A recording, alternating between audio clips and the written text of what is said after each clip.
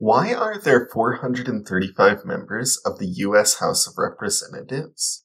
The number of representatives in the House is not set by the Constitution, and for most of our history, the House grew in size every 10 years, with new apportionment after the census. This changed in 1929 with the passage of the Permanent Apportionment Act of 1929.